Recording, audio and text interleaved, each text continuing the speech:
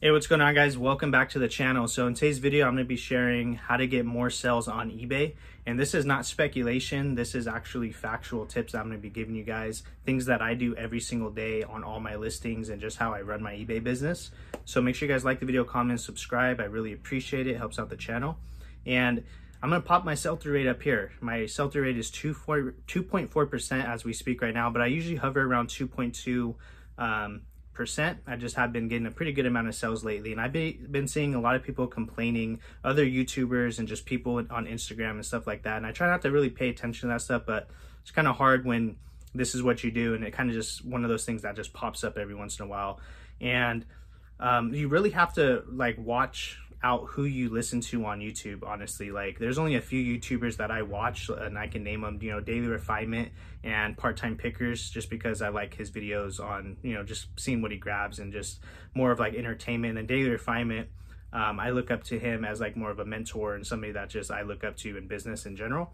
So you really want to narrow down who you watch on YouTube as well. If you're watching, 10, 15, 20 different resellers, there's going to be different information getting put out to you, and you might get overwhelmed and you don't know what to believe. So anyways, let's get back to the main part of the video. So I'm gonna pop my sell-through rate up here. It's 2.4%. I have a total of 800 active listings in my store on average, and I list 15 to 20 items a day, every single day, 6 days a week.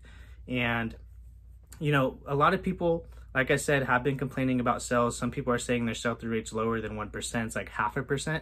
So how that works is, say if you have 800 listings like myself, you should be selling through 1% if you're doing clothing. Now, this depends on what category you're in, but we're using the example of clothing because that's what I sell and that's what I know a lot of you guys sell. So say if you have 800 listings like myself, you should be selling 1%, which is 8 items per day.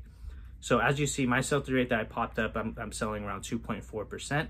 So the things that I'm going to be telling you guys in today's video is factual. It's not speculation. These are things that I do every day. So number one is you need to list quality items every single day. So you need to make sure you have good photos. And if you have an iPhone, use square mode. That's what, ranks really good in eBay and Google. So make sure you're using square mode, and also make sure you have good titles and keywords.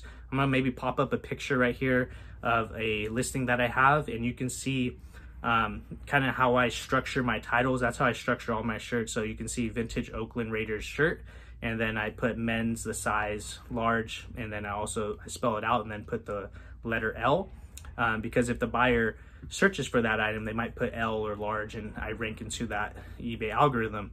And also, the key tip that nobody really talks about either is when you sell an item, you really want to kind of be the buyer, and how would you search for that item that you're trying to sell? So how would you type in the search bar to find that item that you're gonna buy? So for me, I'm gonna put Nike shirt, men's size medium or men's size large. That's my size. So that's how I structure my title. So that's tip number one. Number two, you need to promote your listings. It's very competitive.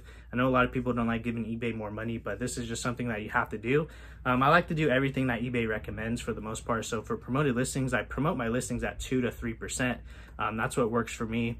And I usually have about 50% organic traffic and then 50% promoted traffic. So it's like half and half, but that's kind of just how I play. And if you're selling really saturated items, like saturated meaning say this Nike shirt, probably very saturated because there's a lot on eBay, you might have to promote your listing even more, maybe, I don't know exactly 4 or 5, 6%. But don't be afraid to, promote your listings. That's a good way to get in front of more buyers. And then number three, guys, is you need to send out offers every single day to buyers. So that's a feature that is on eBay on the mobile app.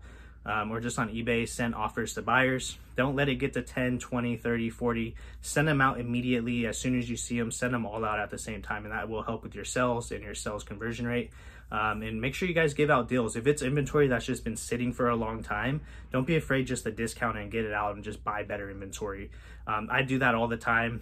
If it's something that's been sitting for months and months, or maybe even a year, and someone sends me an offer, no matter what the offer is, I usually just take it, and then I just know not to pick that item up no more, or that size of that item. So that's something that just comes with experience, guys.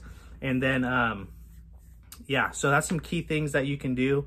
when you're selling on eBay. That's the things that I do every single day. So also your return policy, make sure you have a good return policy, and you do seller returns as well, and really aim to be that top rated seller on eBay so you get more traffic that way as well. So that's some tips, guys, for you guys. Hope you guys enjoyed. I'll see you guys tomorrow in the next one.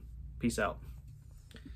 Actually, I forgot one really key part of the video, and one of the tips that I forgot to say is you need to really work on your pricing as well. You don't want to price your items too high, and you don't want to price them too low. So I like to play in the middle. So I like to price my items, in the middle of the market. So say, for example, this Dixon flannel company, this flannel right here, say it sells for $60, which they sell for 60 bucks or more on eBay.